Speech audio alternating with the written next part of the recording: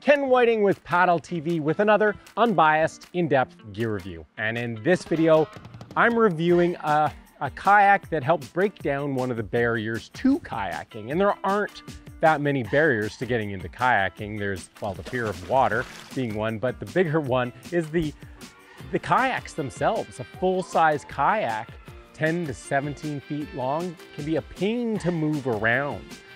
You add on top of that the weight of some kayaks, and it could be a real issue. And it can literally stop people from getting into kayaking. Fortunately, there are kayaks on the market that are lighter, and that's what we're gonna look at today. This is the Hurricane Tampico 130.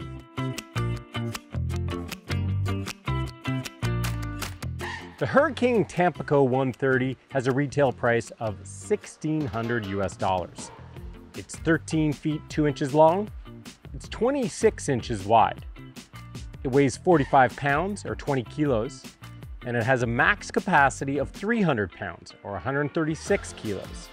Its primary use is for touring. The Tampico features a multi-chine hull to blend speed, tracking, and stability, a new H-pod storage hatch, bungees on the back and front, their new Airstream strong side padded seat, an adjustable back support, bulkheads in the front and back, and hatches on the front and back. Now, I'm 6'2", 200 pounds, and I've been active my whole life. I've been paddling my whole life, but I still really appreciate a 45-pound kayak. It's nice to move around a 13-foot boat that's this light, but I'm not even willing to move around a 5-pound kayak if it's no fun to paddle. And so that's what we have to figure out. Is this thing worth it? And to do that, well, I actually already tested this kayak. I went down to the Okefenokee National Wildlife Refuge and did a 3-day kayak camping trip in this sucker here. It was an incredible opportunity to really test this kayak out. And so here's a few shots of me putting this thing to the test, and then I'm going to tell you all about this kayak.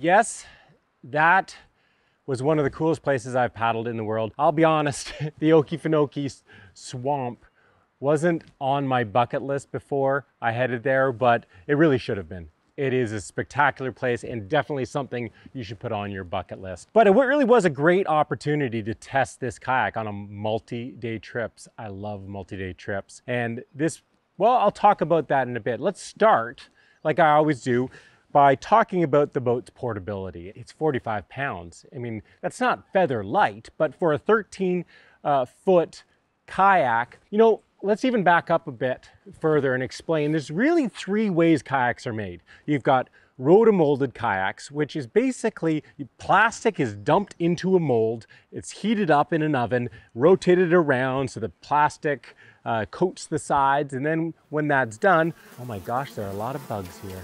When it's done cooking, the mold pops open and voila, you've got a kayak. Rotomolded kayaks, they tend to be very durable. They're very cost-effective to produce, so they're cheaper, but they're also heavier. And so a rotomolded kayak of this size is probably going to be 25%, 30% heavier than this kayak. This is made by thermoforming. And what they do with thermoforming is there's 2 sides of the kayak that are made separately, and then they're put together and welded together. And so you have the bottom half, top half welded together. This allows them to create a stiffer and lighter kayak.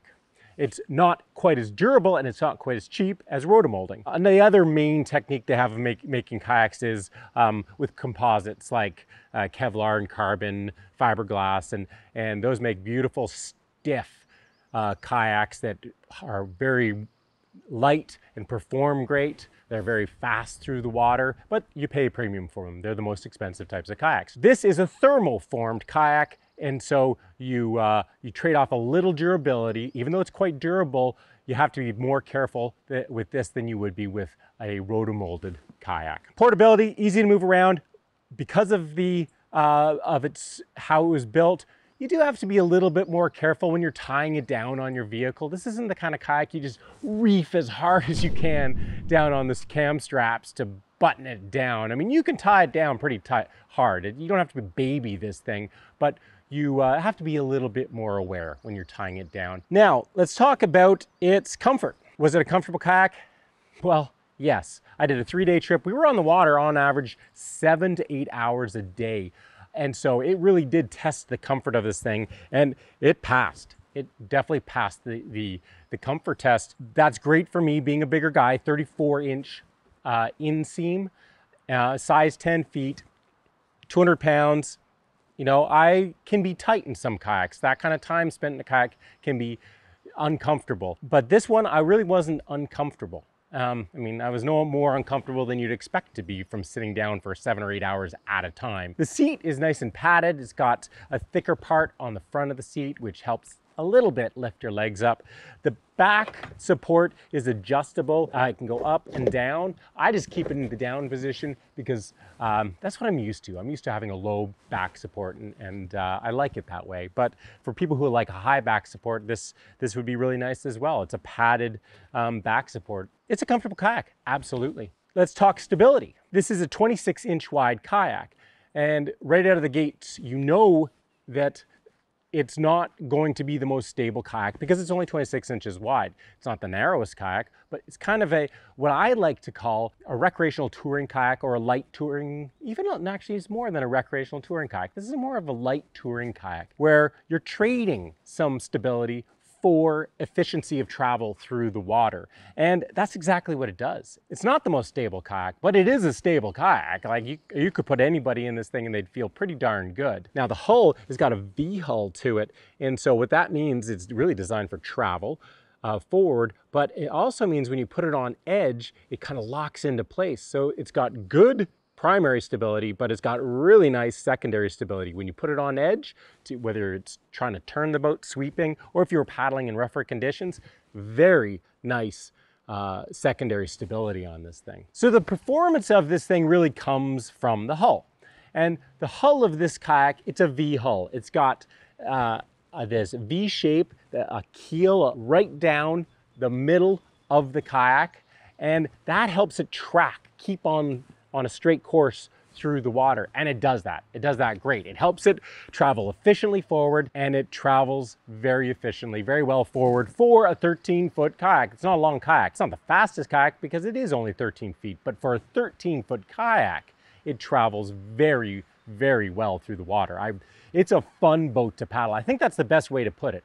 This is a fun boat to paddle because every stroke you take, you feel like, boom, I'm actually moving with this stroke. I'm not fighting the water, I'm actually cruising through the water. It travels well in the water, but it's also at 13 feet. It turns very well, especially because of the secondary stability. When you put it on edge and then you start sweeping to turn the boat, it likes to turn. It turns very well, better than when it's held flat. Then it likes to go straight. But at 13 feet, you don't have to put this boat on edge for it to turn very well. You know, it really does provide a great combination of stability, maneuverability, and forward speed. So good performance, good stability. Let's talk about some of its features. And it doesn't have that many features really to talk about. Probably the ones to talk about are the hatches. 2 hatches, well actually 3 hatches, but 2 main hatches, one up front and one in behind. And it has 2 bulkheads, which are walls that separate the compartments of this boat. There's one right behind the seat, and there's another one right in front of your feet. That's great. Great for a variety of reasons. Great for multi-day trips because you have basically, they're not waterproof compartments, but they're separated compartments, watertight compartments in the back and in the front. And then you have your cockpit. So if you ever did swim, the cockpit is going to swamp. not the whole kayak. Much easier to deal with a kayak that's only got this much area that's swamped, not the whole thing. Now for multi-day trips, that also protects the gear you have from just being completely soaked. You still want to put everything you put into this kayak in dry bags. That's, you just always want to, anytime you have gear of any nature in a kayak, just dry bag it. Even if it looks like a hatch is super dry, it's not. It never is. So anyway, that's a great feature, a safety feature because of the bulkheads, but also for multi-day trips, great feature. The hatch back here is, in the stern in particular, is nice and big, and there's lots of room back here. Tons of room for gear. A very good multi-day trip boat. Also a big factor is there's no skeg or rudder on this boat. And when you have a kayak has a skeg, that skeg comes up into the stern of the kayak and into a skeg box. It basically takes up space in the back of the kayak. This doesn't have that. Tons of room for gear. The new feature they have here is this day hatch right in front for, hey, look at that, for my trip. A couple of granola bars, some nuts.